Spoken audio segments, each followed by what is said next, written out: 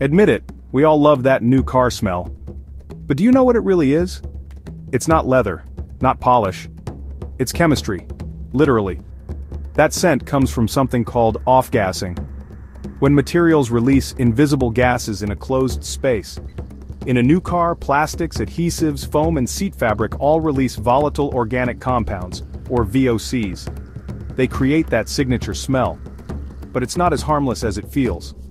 Too much exposure to VOCs in poorly ventilated cars can cause headaches, nausea, or irritation. That's why experts say, air out your new car regularly, especially in hot weather. So the smell you love? It's synthetic nostalgia, not nature.